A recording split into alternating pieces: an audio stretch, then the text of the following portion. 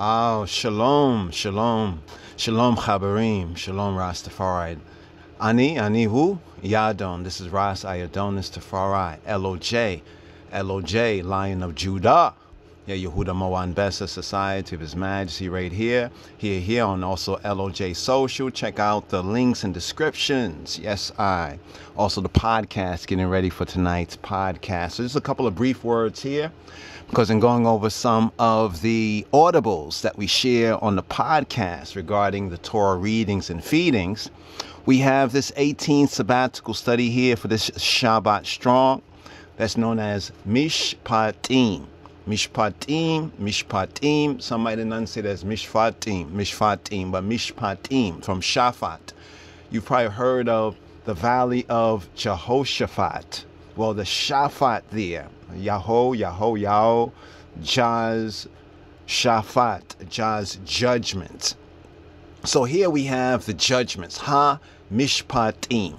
Now, we have audible where we go into a little more of a study just to bring out this particular point right here, because there's misconceptions. There are misconceptions concerning what's called the Ten Commandments. The Ten Commandments. Now, Ten Commandments is like a Western Gentile euphemism. So in the West, we will say like the Ten Commandments. But in the scripts, in the Hebrew, also in the Royal Amharic, in the Authorized Revised Amharic Bible of Gurmawi Negus and Neges, of Edamawi Haile Selassie, the conquering lion of the tribe of Judah, the root of David, we have it as the Asertun Kalat. Asertun, Aser. In the Hebrew, we say Eseret Hadebarim. Eseret Hadebarim are the 10. The Eseret Hadebarim, literally Debarim. Now, the fifth book of Moshe is known as Debarim, often referred to as Deuteronomy. Now, Deuteronomy means a repetition, Deuteronomos, the repetition of the law. Now, in Deuteronomy, we find the phrase Mishnah HaTorah. Mishnah, like the Mishnah. Mishnah in the fifth book means like from the Shana, to repeat, to redouble, as the principle that, repetition in education, repetition. So going over this Torah reading and feeding, right? The repetition, going over it again, the sense of study. Right, the sense of study or the repetition. Literally, we say repetition, the Mishnah HaTorah. So the Koine Greek, the Septuagint, those 70 or so, right, Yehudim, right, that translated the Torah, right, from the Hebrew into the Koine Copto-Greek, right, therefore influencing the Greek. Right? Some say Hebrew is Greek, but really the Koine Greek is heavily influenced by the Hebrew mind. Right? So therefore the fifth book was called the Mishnah HaTorah, right? And the Mishnah HaTorah brings out the sense and translation of Deuteronomy. But we refer to the book, the fifth book, as Debarim. Now, Debarim means words. Check Debarim, Debar, word, and also to speak, but in the form of Debarim means words. Modern Yehudi, modern Yehudim, modern Jews would say in the modern Hebrew, Devarim, but in the ancient pointing, Debarim. So the words. So here, the 10 words, both in the Masoretic Hebrew, Eseret HaDebarim, Eseret from Eser, 10. In the Royal Amharic, we say Asertun, the 10, Kalat means words. Now, interesting about Kalat is from Kal. Kal is related to Kol. Kol in the Hebrew is the voice, right? The voice or the sound. We say word, sound, and power. Word, sound, and power. So there's some misconceptions. Just to address a few of the misconceptions regarding what is referred to as the Ten Commandments. So often in the West, the Western Gentile world, Anglo-American, in this system, in WASP Christianity, or through WASP Christianity, white Anglo-Saxon Protestant Christianity. We can't say so much even about so-called even the Europeans, or we say white Jews, or in Judaism, because if you're Torah observant and you read the Hebrew, then you see this for yourself, right? So for those who things have got lost in translation, right, in the English, and even in certain areas purposely mistranslated, coming down to us in this Western whitewashed Gentile language, Anglo-American language. Check, check. So right here we have an audible. Right, let's look at this audible right here just to bring out the full of the title right here. So it's concerning this Torah reading and feeding, Mishpatim. Now refer to it as Shabbat Mishpatim, Sabbath judgments. Right, Senbet Saratu in the Royal Amharic, Saratu. Right, we'll touch on that, but from low degrees to high degrees. So from the KJV, we're going to zoom in on this particular area right here. One law, one commandment. Right? Now, it's in the Aliyah, the seventh Aliyah. The seventh Aliyah, the Torah readings and feedings, right, have 7 aliyot. So on the Sabbath day, we have 7 up offerings, aliyot, right?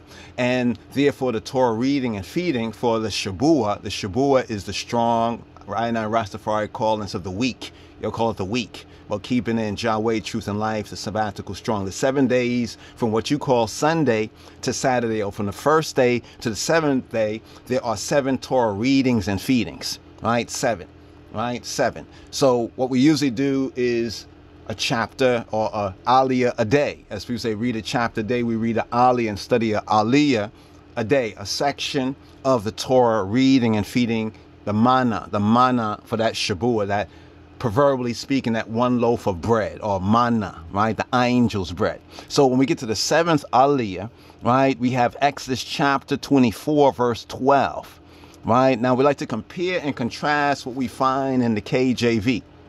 So we talk about misconceptions. Misconceptions, 10 commandments, misconceptions. Probably call it 10 commandments, misconceptions. And first misconception is that it's actually 10 commandments, according to the scripture, according to the Hebrew scripture.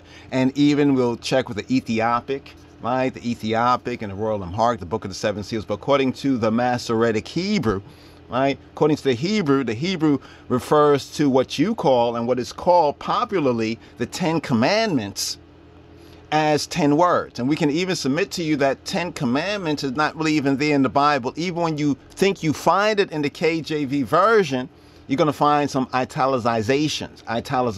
So whenever you find italics in the KJV, in the, I'll say 9 out of 10, 10 out of 10, it's a high percentage ratio where wherever you find italics in the King James Version, that's not there. This will help immensely your reading and comprehension of the scripture, just to recognize this particular fact. So if you're reading the Bible, the King James Version of the Bible, a better copy of it, you know, that have the italicizations, italics here or there, and you see those italics, words in italics. We've seen people argue over the italics, and then we just kind of SMH, like, wow, because the italics is not even there. So they're actually arguing over what's just their imagination, but not just their imagination, but the translator has put that there, and nobody, not even the pastor, the preacher, the bishop, even in Bible study, has not even told most of the Christians when they read in the KJV, King James only Bible, that the italics are not even there in the Hebrew. And this makes tremendous, how can we say, there is a big difference, just a big difference. All right. So here, misconception, just to address this right here, we got to ride up the podcast, the Rastafari podcast. Here, we're at the 4th day of the Shabuah, the middle of the Shabuah right here. You know, the Arbi'i, the 4th, right, day of the Shabuah, aka Wednesday. We have a podcast, we call it Wednesday Wisdom, Wisdom Wednesday. Check it out in the descriptions. If when we podcast might be a little bit late for some ones and ones, because, you know, all over this earthly plane, Earth is a plane, not a planet. As far as the flat, well, we don't think that the Earth is flat in that sense. Neither do we think it's a globe. But that's a whole other matter right there. It is a plane, and on this plane of consciousness right here, let's address this subject matter right here. Is it 10 commandments? Well, it's understandable how it's thought to be 10 commandments. For 400 plus years, we've heard it's 10 commandments in the Western Gentile world, right? In the translated or mistranslated world, where the misconceptions come in. But why is it important that it's actually 10 words and not 10 commandments? What's the difference of looking at it as being 10 words instead of 10 commandments? Is there a big difference? So misconception 1. 10 words, right? The 10 words equal one commandment. The 10 words equal one commandment. That's our point right there. It's not 10 commandments, it's 10 words. And the 10 words, instead of 10 commandments, is one command. It's one command. And our proof is the Hebrew scriptures. Our proof is the Masoretic, the Tanakh. We're going to go in the scripture and going to prove it. It's in the 7th Aliyah here for this 18th sabbatical study, known as Mishpatim. Even there, we look in the Hebrew, we have the definite article has been dropped. The definite article is ha, ha, ha, ha, ha, ha, Mishpatim. As when we say ha Elohim, the true power, the true Hebrew God powers. Ha Elohim. It's ha Mishpatim. It's the judgments. Not just judgments, but the judgment. So the definite article matters. Right? So let's bring this up right here. Right? So here for Mishpatim, and here in addressing 10 commandments misconceptions. Maybe we'll call it KJV, King James Version, misconception, so people can get it, right? It's that it's one law and one commandment. Now, we have to define these words Hebraically, because law in English is not necessarily law in the Hebrew. Commandment in English is not necessarily commandment, what the word means. Because sometimes we find that there's a few different words that are translated into English by one word in English, but in the language it's translated from, for example, in the Yehudit or the Ibrit in the Hebrew, it's a few different words. So each different particular word for the same thing in English is not necessarily the same thing, but it's just a way of giving those lost in translation a kind of a general sort of like an idea of what's being said, right? That might be good for the Gentiles, but it's not good for Kol Yisrael. It's not good for I and I. It might be good for them, right? For white Anglo-Saxon Protestant Christian, might be good for them, right? When we look at the true context from the Brit Shana to the Brit Chadasha, including, of course, the 400 years between Malachi and Matthew, right? But here in Shemot, what Exodus is referred to, Exodus, the second book of Moshe, Hebrew book that's called Exodus, is actually in the Hebrew Shemot. Shemot means the names, so names matter. So here it says, and the, we don't like to go through the L-O-R-D, because that's a Gentile, white Anglo-Saxon Protestant tetragrammaton. Instead it's Yahweh, hey, Yahweh, right? He who be, HaKadosh Baruch Hu, Baruch Hashem, the Holy One, blessed be He, blessed be the name. And Jehovah said to Moshe, come up to me into the mount, and be there, Remember the tune, I'll be there, right? And be there. And I will give thee tables, KJV says, or tablets of stone. Tablets, tables of stone. And a law. I want you to pay attention to where it says, you see where it says a, not the or the, but it says a law, right? KJV. A law and commandments. It says which, or more correctly, that I have written, that thou mayest teach, them, right? Few keys.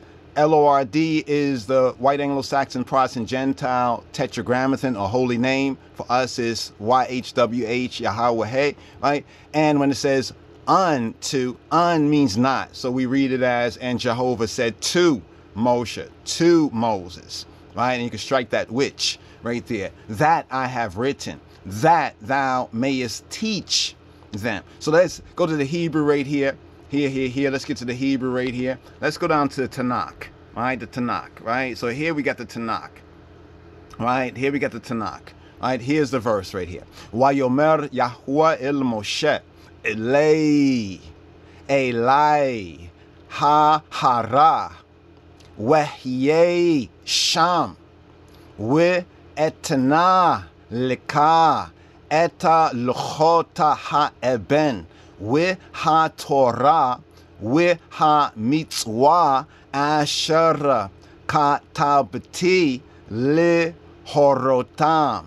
That's the fuller verse right there from the Tanakh. Now, here's the key that we're going to zoom in on, right? Let's zoom in on it right here, here. This is the epicenter, right? This, whether we have highlighted, it says, Weha Torah, Weha Mitzvah. Weha Mitzvah. Weha Torah, Weha Mitzvah. Now, correctly translated into the English, that would be, and the Torah. And the Torah. Weha Torah. And the commandment. Not mitzvot, but it's mitzvah, or mitzvah. Modern Hebrew mitzvah. Veha mitzvah. But ancient pointing, Afro-Semitic pointing, weha mitzvah.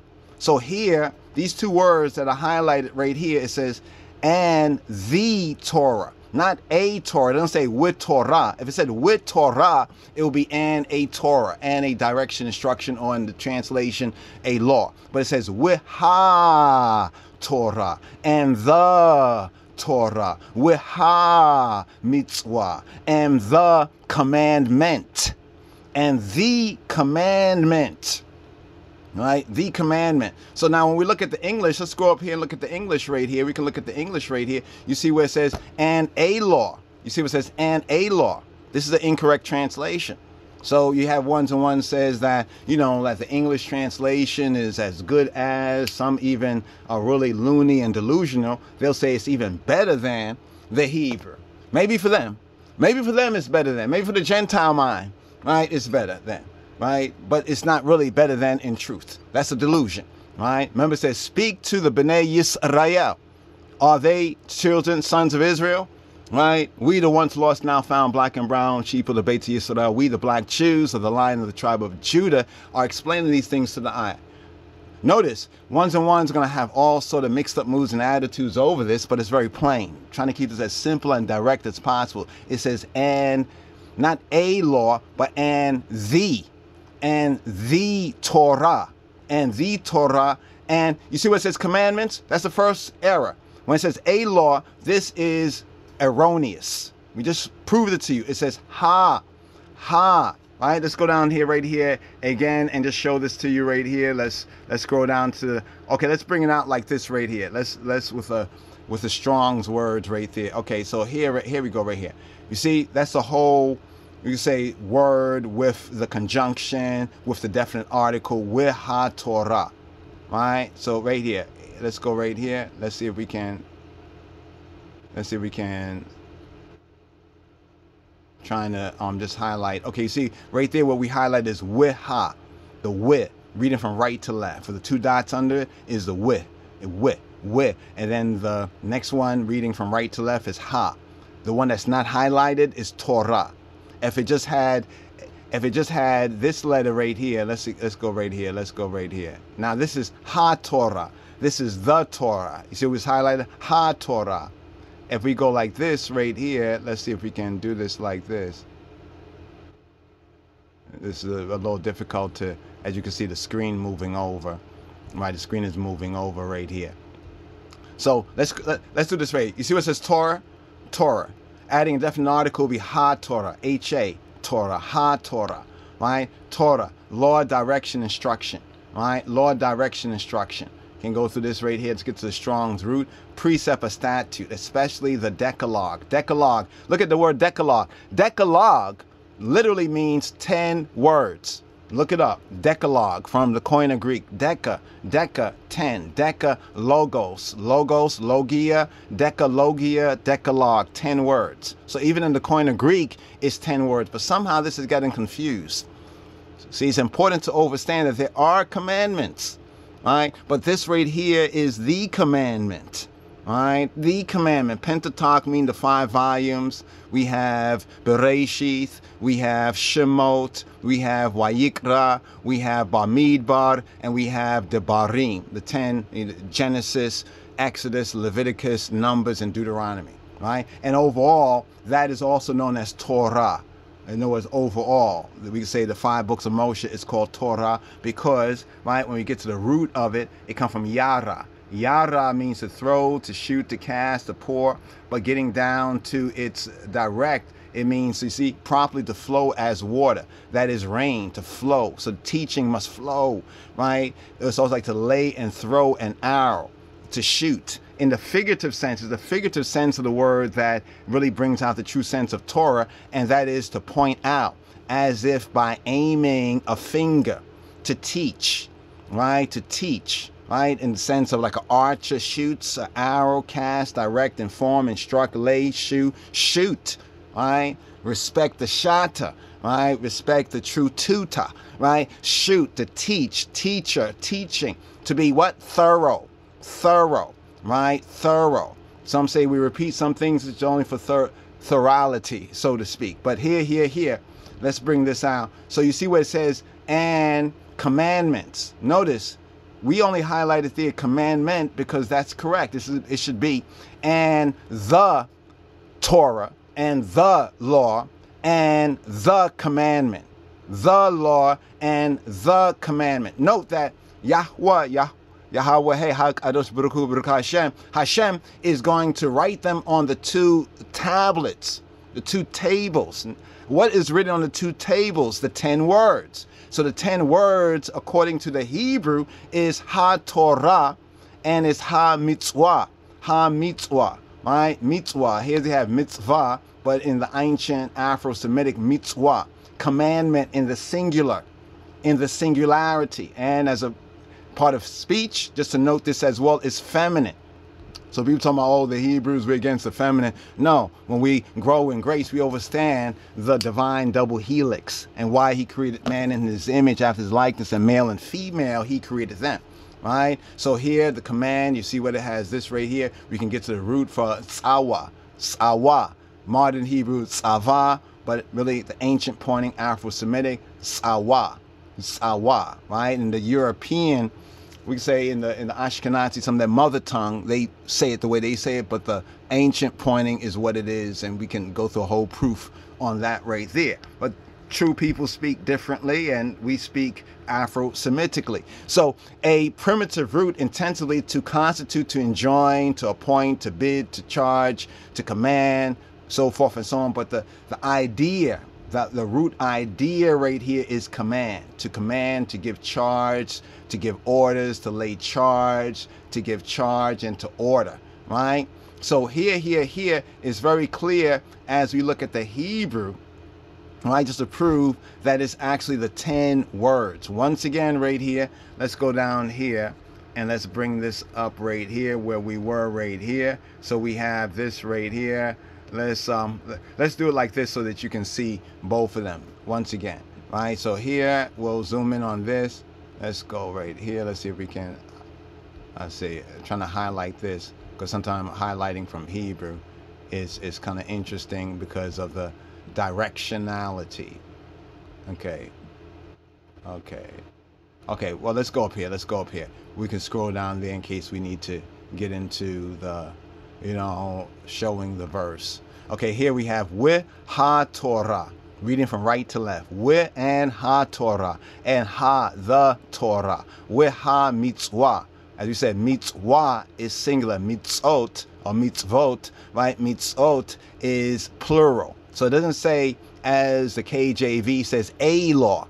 That's very significant. Whether it's a man or the man, or whether it's woman or man, you know what I'm saying? Whether it's the is the key. So the key translation here is the 10 words is one commandment.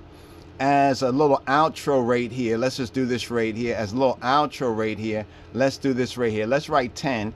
I know some will say, you're saying that 10 commandments is wrong. I'm saying that it's the Western Gentile way of looking at it. Notice right here, we put 10 commandments, right? Note what it says right there. You see right there, people say, I got you, Yadin is wrong. Yadin is wrong. No, you're delusional. You're delusional. You're too quick to condemn, your brother or one who is seeking to be a right man, and bring forward the right knowledge. Because here, that's why we left open the Strong's Concordance, right? Let's look at 10. 10 is Eser and Asra. Asara, Eseret Asara, as we have in the Amharic, Asertun Kalat, Asertun 10 Kalat words, Eseret Hadibarim in the Hebrew. So it's very clear right there, that's 10. That's 10. right? 10 as accumulation to extend to the extent of the digits. So almost like all your fingers is the idea right there, right? Boom. So that's 10. So 10 is 10. People say, it's 10 commandments. Well, let's look at the next word, H1697. Dabar, our point, dabar. Now, we showed you the word mitzvah, mitzvah or mitzvah. You can rewind the video. You can see mitzvah, mitzvah, right? And you can clearly see that that means commandment. And the word dabar, as in debarim, the words, or the fifth book of Moses, dabar, here we have dabar, word or speech, word, speaking things, speech, saying, utterance, different contexts. It can be a word like business, occupation, like somebody say, what's the word, what's the matter, the case, something, the manner of something, boom, right here. A word, by implication, a matter, something that is spoken of. What's the word, yo? What's the word? What is the matter that's spoken of, and what's the words that's spoken, right? What's the thing? What's the thing? What it be like, right? What's the word? What's the word? What's the cause? The cause, the act, the advice, the fear, the answer, so forth and so on. Some of the different senses that it has been used in. It's a very interesting word right here, but we're just dealing with the plain, the plain sense of it. And note that the word is noun masculine. Remember how we showed you that the commandment was feminine in that sense? Here we have what? Also the Torah. The Torah also is she. It says in Proverbs chapter 1, verse 8, it says, hear, my son, my disciple, hear the instruction of thy father, forsake not the law of thy mother. Right? So this is very significant from the Hebrew way. We get past all this isms and sexisms and schism when we study to show ourselves approved. The problem or the challenge that we've already been infected with 400 years of counterfeit Christianity, white Anglo-Saxon Protestant, lost in translationisms and schism. So right here is once again a proof that yes, in the translation of Exodus 34 and 28, it says the 10 commandments. However, in the Hebrew, just to use one proof positive, and every other place it is the same as well. Right here, let's go to this part right here. Let's see right here. We'll deal with it from this part of the phrase right here. Right, we're going to deal with this whole part of the phrase, the last part of the phrase right here, where it says wa yikatov, wa and yikatov, right? And he wrote al ha luchot, all upon ha the luchot, the tables, the tablets, ha luchot, et divrei, the words of ha berit, the words of the covenant, eseret ha-debarim, Now let's tighten up the focus right here, right? Let's tighten up to these 1, 2, 4 words, where it says divrei. Divrei means the words of, reading from right to left, just for ones seeking to get in and studying. Divrei, words of ha, next word ha, the berit. Berit is covenant. Eseret, right? The third word reading from the right hand side, eseret, is 10, ha-debarim. The last word is ha-debarim. Notice it's ha, the debarim, the words. Eseret, 10, ha-debarim, the 10 words. Dibrei, the words, ha-berit, the words of the covenant, eseret ha-debarim. So the words of the covenant are those 10 words. The words of the covenant are the 10 words. And so once again, bring us right here to the 10 words. And you see right here on the screen, you see there's the 10 words, right? The 10 words, of course, reading the Hebrew from right to left. The 10 words right here. So hopefully this helps to clear up at least one of the misconceptions. Now, yes, the translator has translated what His Majesty Garamawi Negusa Neges Garamawi Haile Selassie, the conquering lion of the tribe of Judah, root of David, Haile Selassie I says, my advice to all is to fulfill the 10 commandments. In his Bible, we have the Asertun Alat, which equals the Eseret HaDebarim, which equals the 10 words. So word up. Right, these 10 words. And notice this is a teaching of His Majesty. It's the real teaching of His Majesty. So all those Rastas, Rasta curious, and those who call themselves Rastafari that contradict this are contradicting our namesake.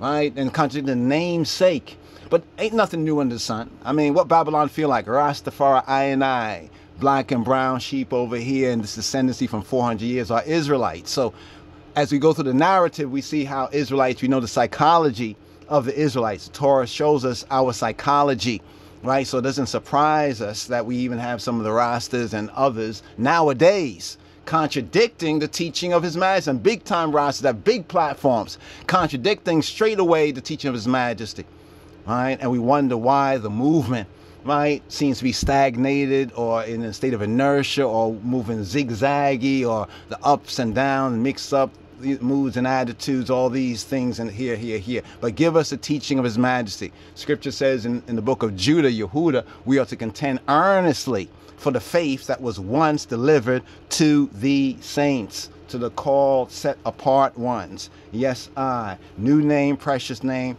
Rastafari. Yes, I. So right here, going to build on some more of the misconceptions. There's some other misconception of the 10 Commandments. This one right here, the 10 Commandments, right? 10 words equals 1 commandment. 1 commandment. And zooming in right here on Exodus chapter 24, verse 12. Yes, I, Chabarim. This is your Wendim, right? The Chaber, right? Chaber, right? Yes, Rasiadonis Tafari Yadin, Hebrew Yadin. Yes, I, Rastafari. LOJ, Society, Lion of Judah, Society of His Majesty. So link I on the Lion of Judah, LOJ Social. Check out the likes, the shares, of course, in the description. Links right there for more. Going to follow up some more. Also catch the podcast, right, live. Also catch it on demand if I get to miss it, you know, at least before the next day, one can check out the replay. Yes, I, Rastafari. Shalom, Chabarim. Shalom.